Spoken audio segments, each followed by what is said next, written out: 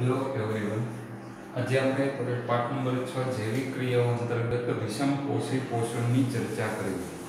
સૌથી પહેલું તો કે વિષમ પોષી પોષણ એટલે કે ક્લોરોફિલ વિહીન સજીવો. ક્લોરોફિલ વાળા સજીવો એટલે કે લીલી વનસ્પતિ. પણ અહીંયા આગળ ચર્ચા એટલે કે ક્લોરોફિલ વિહીન સજીવો છે જેની પાસે ક્લોરોફિલ નથી, તે સૂર્યપ્રકાશની હાજરીમાં પોતાનો ખોરાક તૈયાર કરી શકવા સક્ષમ હોતા નથી. તો ક્લોરોફિલ વિહીન દરેક સજીવ છે તે પોતે પોષણ મેળવવા માટે કોની ઉપર આધારિત છે? તો કે અન્ય સજીવો ઉપર આધાર રાખશે, જેને આપણે કહીશું વિષમ પોષી પોષણ. એટલે કે ક્લોરોફિલ વિહીન સજીવો એ વિષમ પોષી પોષણ દર્શાવે. અન્ય સજીવોએ તૈયાર કરેલો જટિલ પોષક દ્રવ્ય એટલે કે લીલી વનસ્પતિ હોય કે કોઈ જો માંસાહારી હોય તો અન્ય પ્રાણીનો ખોરાક તરીકે ઉપયોગ કરે છે. તો અન્ય સજીવોએ તૈયાર કરેલા જે જટિલ પોષક દ્રવ્ય હોય છે તેનો ઉપયોગ કોણ કરશે? તો વિષમ પોષી પોષણ ધરાવતા સજીવો. આહારના સ્વરૂપ અને તેની પ્રાપ્યતા એટલે કે દરેક સજીવ છે એ પોતે પોતાનો ખોરાક કઈ રીતે મેળવે છે એને કહેવાય આહારની પ્રાપ્યતા અને સ્વરૂપે તેનું, તેમજ ખોરાક ગ્રહણ કરવા એટલે કે પોતે ખોરાક કયા સ્વરૂપે કઈ રીતે અને ક્યાંથી મેળવે છે તેના આધારે તેના મુખ્ય તો કે બે પ્રકાર પાડવામાં આવે. એટલે કે એક તો કે ખોરાકનો સ્ત્રોત છે એ સ્થિર હોય, જેમ કે ઘાસ, કે ઘાસ ખાનારા તો કે ગાય છે, હરણ છે જેવા પ્રાણીઓ. એવી જ રીતે ખોરાકનો સ્ત્રોત છે કેવો હોય તો કે ગતિશીલ, કે જેની અંદર કોનો સમાવેશ થાય તો કે હરણ. એટલે કે ખોરાકનો સ્ત્રોત સ્થિર હોય. ખોરાકનો સ્ત્રોત સ્થિર હતો એટલે કે ઘાસ સ્થિર હતો અને એનો ઉપયોગ કરે છે. તો એ કોણ કરશે તો કે ગાય અને હરણ જેવા પ્રાણીઓ કરશે. પરંતુ ખોરાકનો સ્ત્રોત જો ગતિશીલ હશે તો હરણનો ઉપયોગ કોણ કરશે તો કે સિંહ અને વાઘ જેવા પ્રાણીઓ. એટલે કે ખોરાકનો સ્ત્રોત હરણ છે કેવું છે તો કે ગતિશીલ છે. તો અહીંયા આગળ મુખ્ય ખોરાક ગ્રહણ બાબતે બે પ્રકાર પડે છે. તો કે એક સ્થિર ખોરાકનો સ્ત્રોત હોવો જોઈએ, બીજું તો કે ગતિશીલ હોવો જોઈએ. આ ઉપરાંત તો કે સજીવો ખોરાક ગ્રહણ કરે છે, તેનો ઉપયોગ કરે છે, તેની પ્રવૃત્તિના આધારે મુખ્યના ત્રણ પ્રકાર પાડવામાં આવે છે.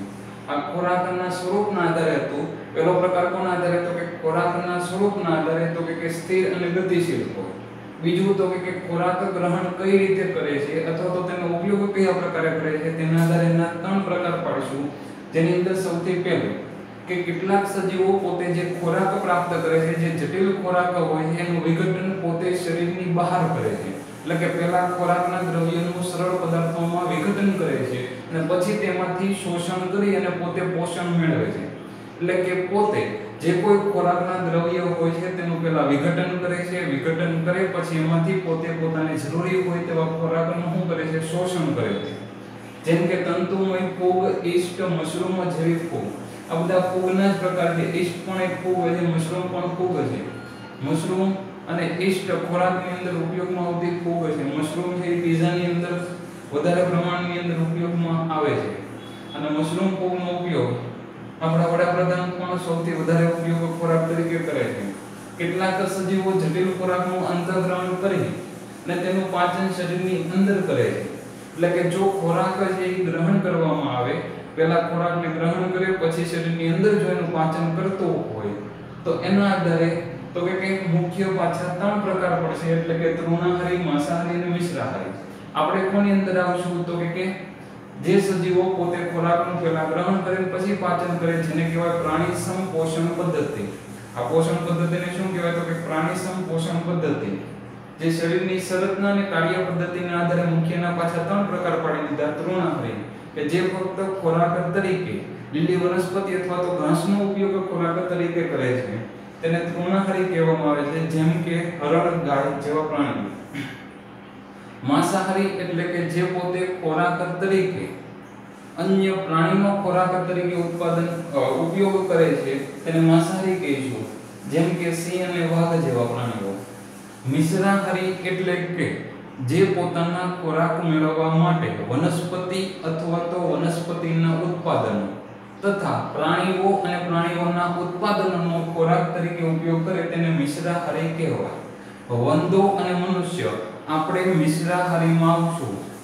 એટલે કે વંદો અને મનુષ્ય કેની અંદર આવશે તો કે મિશ્રાહારી. અને ત્રીજો ખોરાક ગ્રહણ કરવાના આધારે ત્રીજો પ્રકાર કે જે પરોપજીવી પોષણ દર્શાવે છે કેટલાક સજીવો કે જે વનસ્પતિ અને પ્રાણીઓને મારી નાખ્યા વગર એટલે કે એનો સજીવનો કોઈ એક ભાગનો ખાલી ઉપયોગ કરે છે અને સંપૂર્ણપણે મારતા નથી, પરંતુ સજીવ શરીરની અંદર વસવાટ કરે ને એમાંથી પોતે પોષણ મેળવતા રહેતા હોય. એટલે કે આ એવા સજીવો છે કે જે સજીવની અંદર દાખલ થાય સજીવને શું કરે તો કે નુકસાન કરે.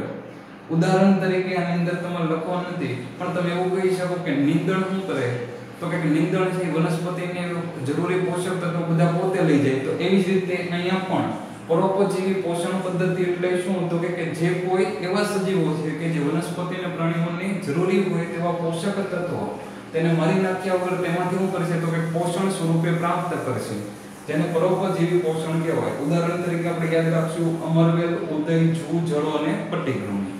એટલે કે આજે આપણે મુખ્ય વિષમપોષી પોષણ અંતર્ગત જે પ્રકારો પડે છે તેની આપણે ચર્ચાઓ કરી. જય હિન્દ, જય ભારત.